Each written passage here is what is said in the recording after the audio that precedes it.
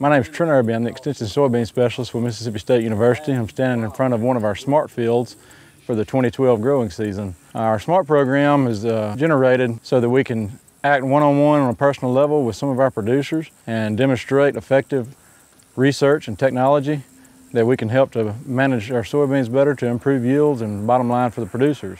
One of the reasons we chose this particular field right here behind us was the grower we were working with, Mr. Andrew Lee, had told us that he had historically had a lot of problems with his soybean yields. One of the things when we're discussing a SMART field with a grower, we'd rather have a problem field to try to help that grower troubleshoot the field and find some problems instead of just a perfect field that, you know, has good yields every year if the weather allows it to. So we like taking a problem field.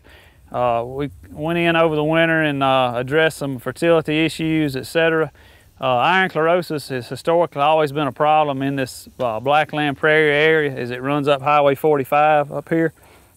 We knew we had to find a variety that had some iron chlorosis tolerance, so we picked a variety out for that. We went through several weeks of dry weather in late May and June.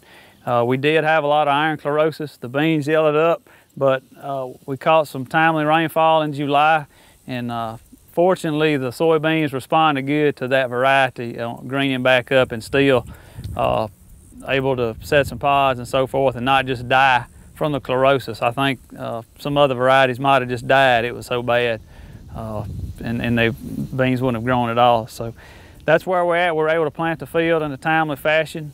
Caught some timely rains. We did treat this field with a fungicide in the early to mid-July time frame at the R3, R4 growth stage.